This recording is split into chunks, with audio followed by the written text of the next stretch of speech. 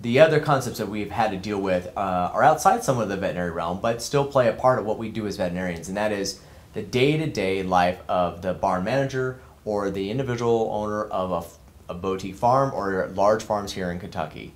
And the nice part is that the HAYGAIN unit comes in a variety of different sizes and options to be utilized on small farms or big farms. There's a half-bale unit, which is easily used in small boutique-like farms or individual horses, and at the same time can be placed on the road as well.